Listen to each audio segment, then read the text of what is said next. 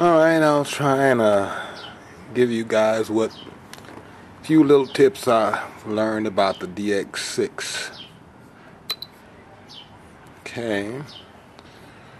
To get into programming, you want to push both these orange buttons at the bottom here up at the same time. And now you're into programming. CCPM. This button increases or decreases. This button scrolls through the menus, and pushing the button down changes the functions.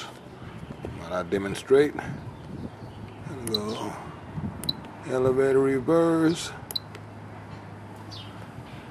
elevator expo, elevator subtrim. For example, this is PL, pitch curve normal.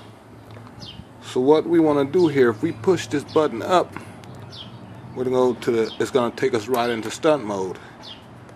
This radio only has 3 positions, not like the newer radios today that have 5 positions. So you only have low, mid, and high stick. So we're in low pitch now. To go to mid pitch, we're going to push this button down, and that takes us to mid, 50%. Push this button down one more time, that takes us to high, 100% pitch.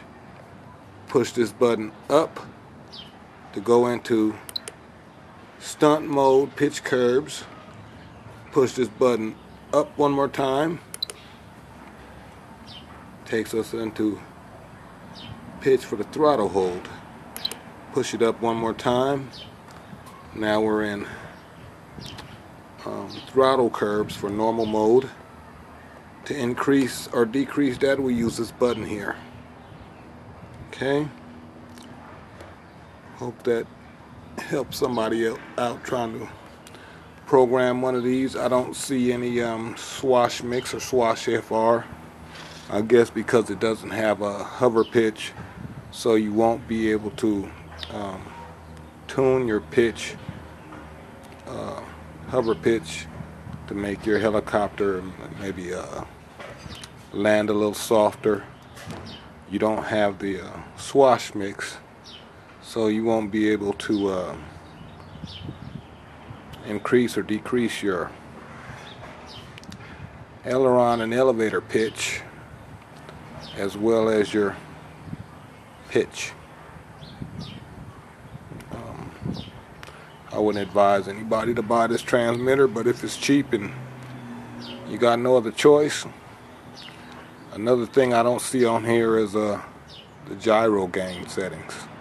If anybody has any experience with this radio, tell me, what do they use? Maybe, I guess they use the gear channel for the gyro gain.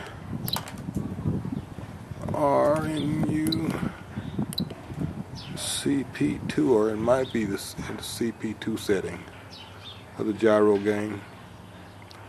Thanks for watching.